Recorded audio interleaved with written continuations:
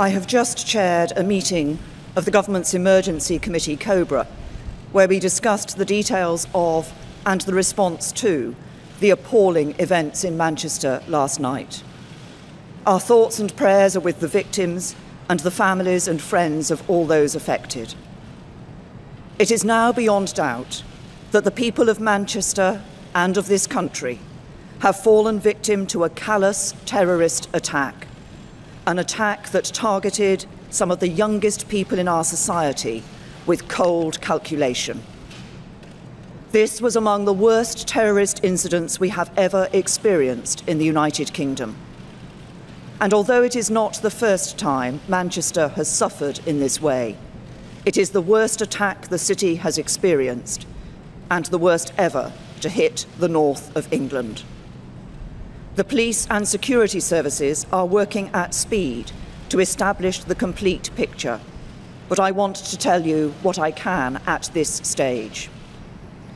At 10:33 last night, the police were called to reports of an explosion at Manchester Arena in Manchester city centre near Victoria train station.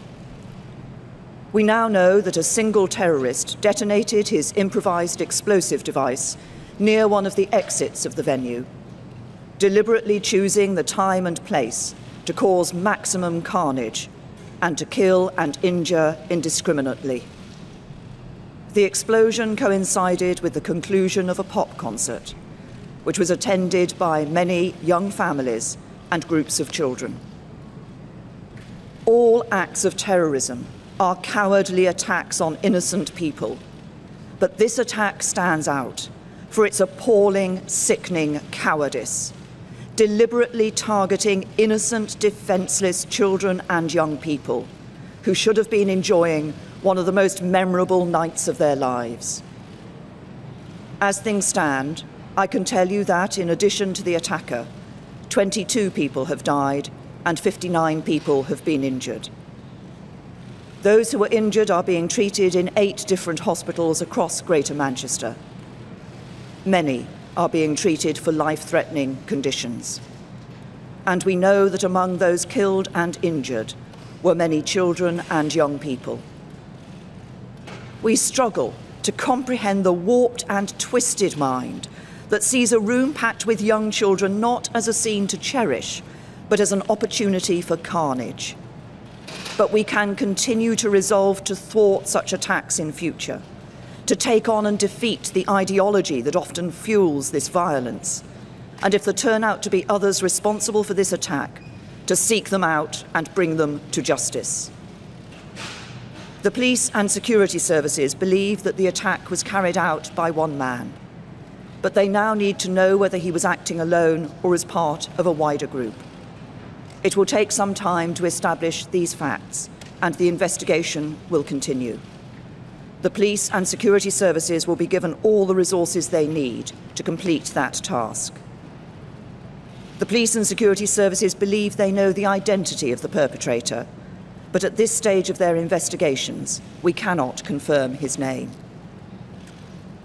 The police and emergency services have, as always, acted with great courage, and on behalf of the country, I want to express our gratitude to them.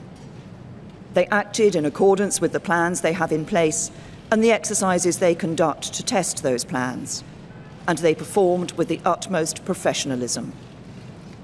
400 police officers were involved in the operation through the night, and many paramedics, doctors and nurses have worked valiantly amid traumatic and terrible scenes to save lives and care for the wounded.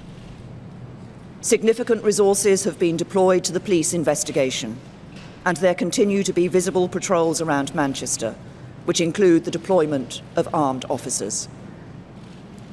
For people who live and work in Manchester, there remains a large cordon in place around Manchester Arena and Victoria Station, which will be in place for some time.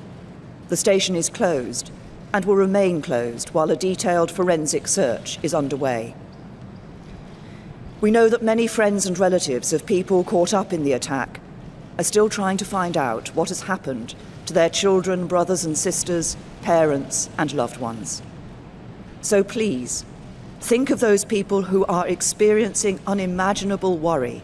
And if you have any information at all relating to the attack, please contact Greater Manchester Police. The threat level remains at severe. That means that a terrorist attack remains highly likely. But the Independent Joint Terrorism Analysis Centre, which sets the threat level on the basis of the intelligence available to them, will continue to assess this throughout today and in the days ahead.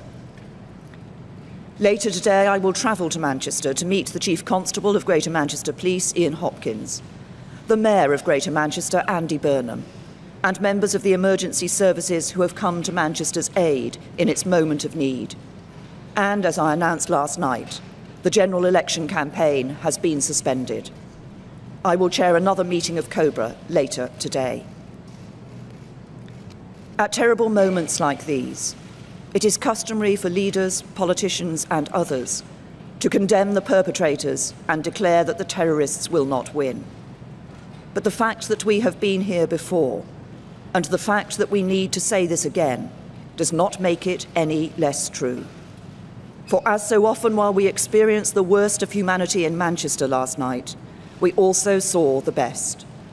The cowardice of the attacker met the bravery of the emergency services and the people of Manchester. The attempt to divide us met countless acts of kindness that brought people closer together.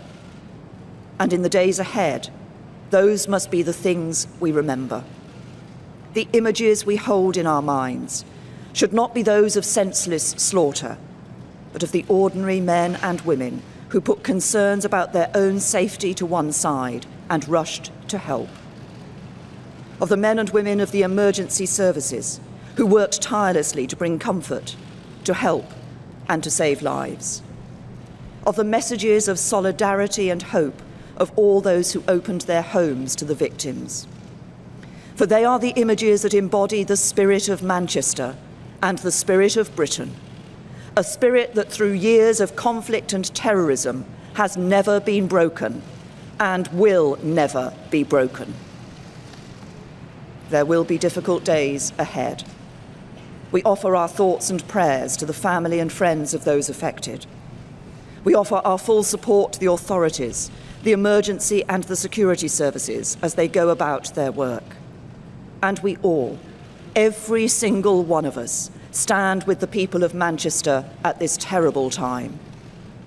And today, let us remember those who died, and let us celebrate those who helped, safe in the knowledge that the terrorists will never win, and our values, our country, and our way of life will always prevail.